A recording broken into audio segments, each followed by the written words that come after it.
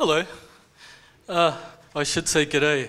In case you don't know, my name is John Scott. I'm a descendant of the Ningay people of Central Queensland in Australia, and I'm also the Senior Program Officer for Traditional Knowledge at the United Nations Convention on Biodiversity.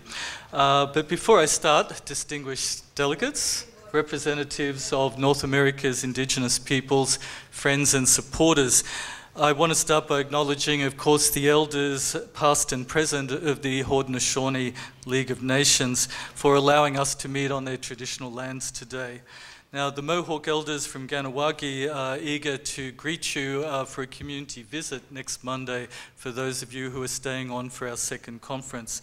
But the Mohawk elders regularly open our working group on traditional knowledge, which meets every 2 years in Montreal, and we have a long relationship with them going back many decades. Their traditional address to open our meetings has always given us a good outcome of our work for Indigenous peoples. And I want to talk a little bit about that now, and also to link the importance of the work that you're doing here in the CICADA network and the conference next week to shaping future national and international policy of relevance to Indigenous peoples, particularly with a focus on conservation and sustainable use. So the Convention on Biological Diversity, which you may know, is the UN body that's responsible for conservation and sustainable use of biodiversity and the equitable sharing of benefits. Now, let me address the role of the Convention in particular for the protection of traditional knowledge. The Convention provides the clearest recognition of the links between traditional knowledge, biodiversity conservation, through the obligations on 196 governments to the Convention to respect, preserve and maintain the knowledge, innovations and practices of Indigenous peoples and local and traditional communities. Now, additionally, this current strategic plan, which finishes next year in 2020, has 20 targets. Target 18 is of particular relevance, and Target 18 states that by 2020, the traditional knowledge, innovations and practices of Indigenous peoples relevant for conservation, sustainable use of biodiversity, their customary sustainable use of biological resources are respected and fully integrated into the implementation of the Convention. We'll talk about that a little further. So to assist the parties to implement their obligations under the Convention, the governing body, which we call the Conference of the Parties, or the COP, has adopted by consensus principles and guidelines for implementation at the national level, which include an extensive set of guidelines and principles adopted under the Convention that address traditional knowledge and customary sustainable use of biodiversity. These principles and guidelines are negotiated, agreed to by consensus. Over time, they become minimal standards in customary international law. So many of the guidelines embody and promote the important global priorities for Indigenous peoples, and that is that traditional knowledge is accessed only with the prior and informed consent of the Indigenous knowledge holders, and that its use is based on mutually agreed terms that guarantee an equitable sharing of any benefits that arise from its use. So overall, the guidelines and principles adopted under the Convention highlights the need for the effective participation of Indigenous peoples in all matters of relevance to us. As such, the guidelines and the principles adopted under the Convention for traditional knowledge help to fulfill the obligations envisaged under Article 31 of the UN Declaration on the Rights of Indigenous Peoples, which states that Indigenous peoples have a right to maintain, control and protect their cultural heritage, traditional knowledge and traditional cultural expressions. So a crucial issue remains, and that is the implementation of these guidelines and principles at the national and subnational level. And of course, we will be looking at that in detail next week. So I'm going to jump now to next week, the North American Conference on Biocultural Diversity, the North American Dialogue. So next week I'm pleased to join with many partners, and particularly CICADA, who was the brain behind all of this, and the discussion's gone on for more than a year to make sure this event and the following event are useful for Indigenous peoples. So I think the event next week provides us with a unique opportunity to link what you do at the local level to the future directions in national and international policy making on conservation and sustainable use of biodiversity. The convention itself is in an extensive consultation period going up to the governing body in October next year in 2020 in China, where it will make decisions about the next 30-year plan for conservation, or as I like to say, saving life on Earth. So that plan will be 2020 to 2050. So as the current strategic plan ends next year, the next 2 years, the period up until the end of the strategic plan, the parties to the convention are now considering the architecture and the elements for the post-2020 global biodiversity framework in order to achieve the convention's goal of humanity living in harmony with nature by 2050. I'd ask you to think for a moment, how old will you be in 2050? For the sake of our children, I do hope that we achieve this vision. Now, so this conference, both this week and next week, provide unique opportunities to further strengthen the role of traditional knowledge and Indigenous peoples in the future work of the convention. So I want to leave you with two main messages today, and that is in the broad consultations on the post-2020 Global Biodiversity Framework. Between now and the 15th meeting of the Convention's Conference of the Parties, which happens in October next year, the door is wide open to receiving ideas from Indigenous peoples to propose new elements of work of relevance to Indigenous peoples, as well as new institutional arrangements for your participation in the Convention on Biodiversity. So in our consultations thus far, I see that we have some exciting proposals already on the table from Indigenous peoples who have been following the work of the convention.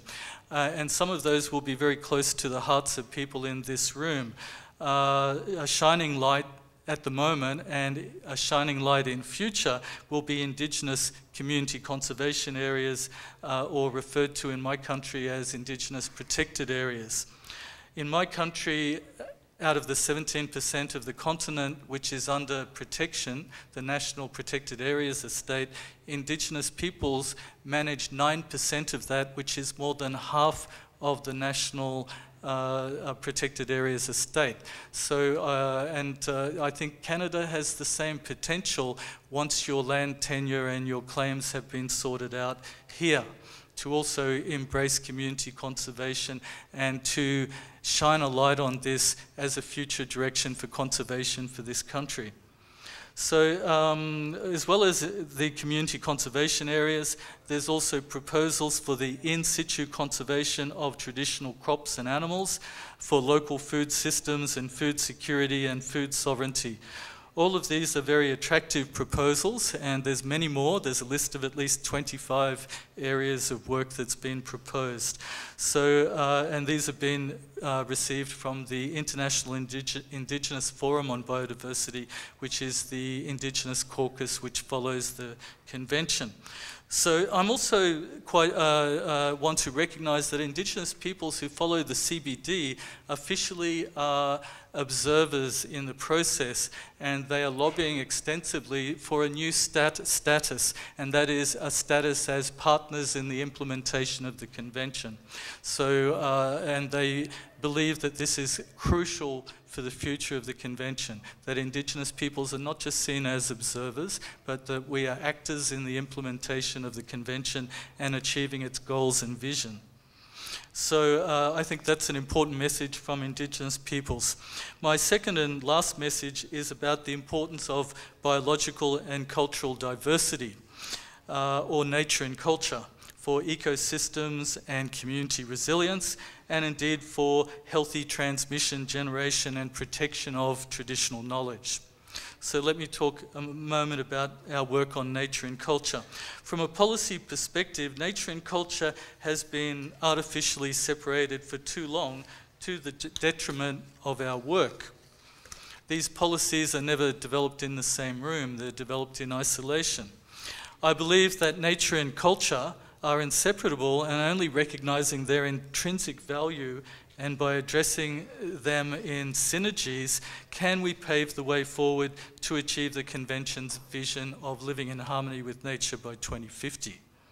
So coherence could be found through the establishment of an international alliance for nature and culture, which is one of the proposals my Executive Secretary, who's an Assistant Secretary General of the UN, has proposed at the Permanent Forum last week.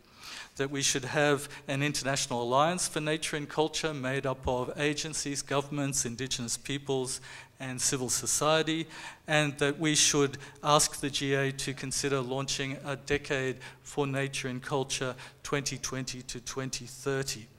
So an international alliance could be a natural extension of a decade of work between the Convention, UNESCO, and IUCN, the World Conservation Union, 196 governments and Indigenous peoples, in understanding the links between biological and cultural diversity.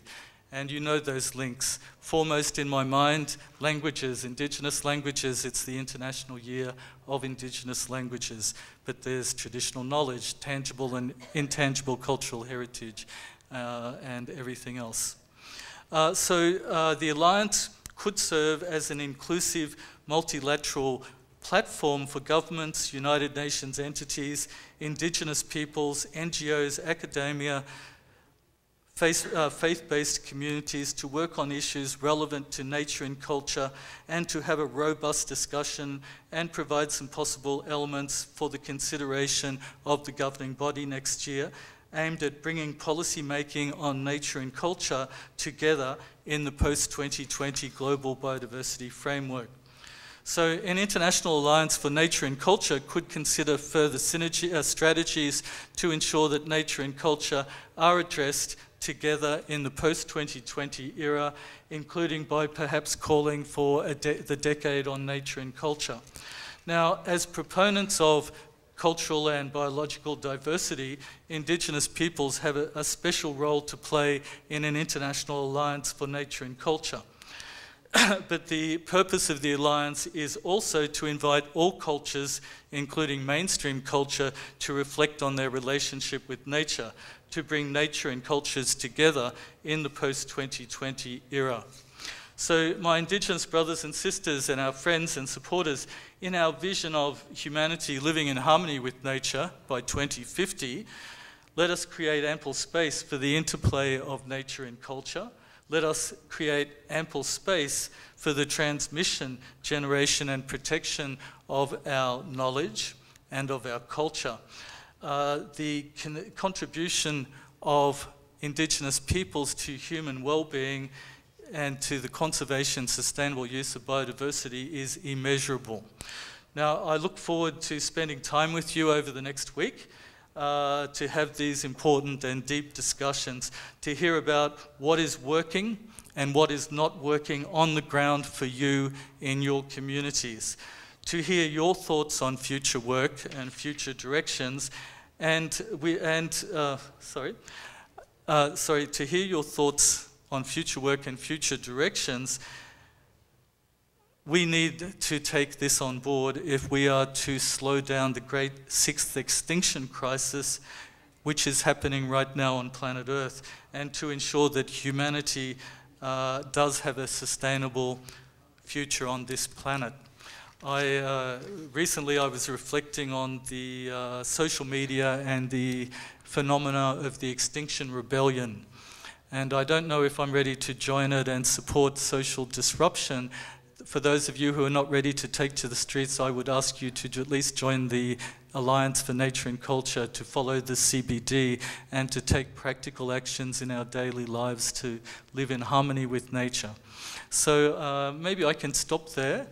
I'm very excited over the next week. It's taken a couple of years to realise these events, and it's a great pleasure to be with you, and I do hope most of you will be staying for next week as well. Maybe I could stop and see if there's some questions. Yes. Yep.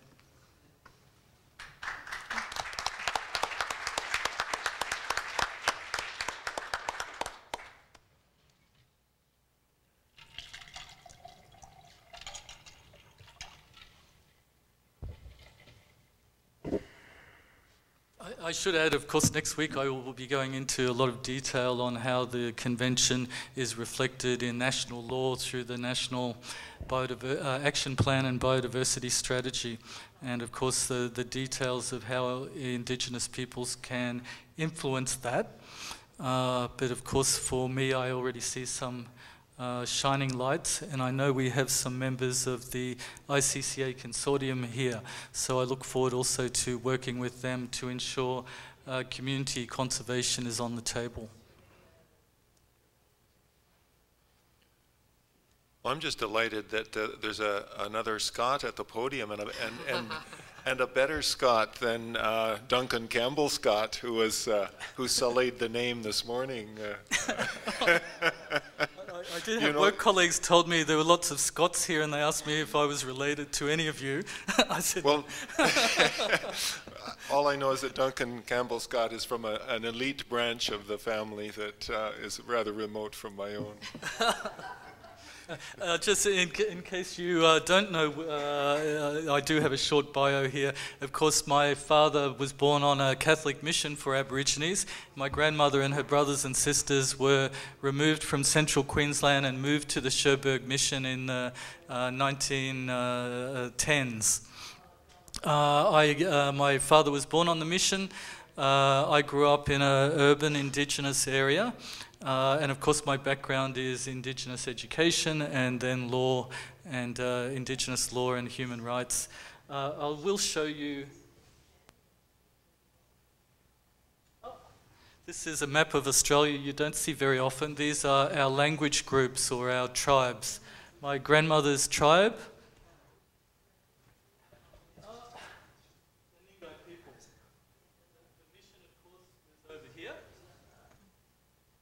As many people will know in the room, during the colonisation period, the process in Australia was to remove people from inland and to put you on the coast, to move people from the coast and put you inland, to sever your connection to country and language and culture. So the missions were very difficult times. People were physically punished for speaking language or practicing their culture. My language group in Ingai people, we have 300 words left for our language and 2 songs, which were collected by a linguist in the 1870s. So, which is a common story. Out of between 500 and 700 language groups, Australia has only 30 or 40 languages that are in good shape. Most of these are, well, some are in the Torres Strait, some are in Central Australia.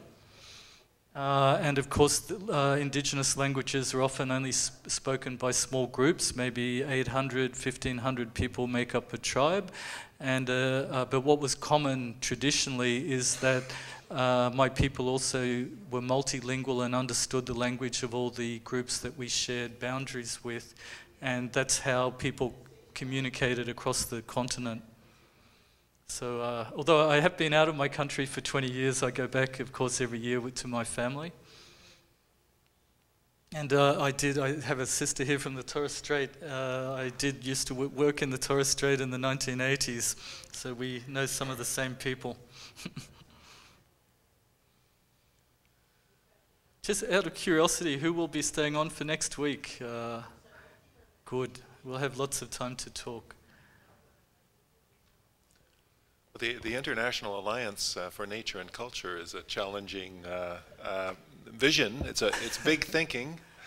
It reminds me of maybe a step toward what the anthropologist Bruno Latour has referred to as the new constitution, which he understands political ecology in a very particular sense, which is that in the new constitution there must be voice for all forms of life and all life interrelationalities. And that's the challenge that a true international alliance for nature and culture coming out of indigenous relationalities. Exactly. That's the goal to which one would need to aspire. It was kind of quite shocking for me to come to this area of biocultural diversity to find out that policies at national and international levels never meet, that they never take each other into account. And my boss reflected last year in a meeting that maybe we would have advanced closer to our goals if culture had been at the table, but instead we've just had science. Some of the work I do is also with a new body called the Intergovernmental Platform on Biodiversity and Ecosystem Services, which goes by the acronym of IPPES. And IPPES is meeting this week in Bonn, and next week there's an Indigenous meeting related to that. And they're actually looking at how do you bring science and traditional knowledge together in respectful ways to create the best possible knowledge base for local ecosystem management. So, and it's a discussion we will pick up next week. How do we bring different knowledge systems together? Because we don't want to be in a position where we're using Western science to validate traditional knowledge. So how do we do this in respectful ways? So we'll be having this discussion next week, but it's also going on across the other side of the pond, the Atlantic, in Bonn in Germany.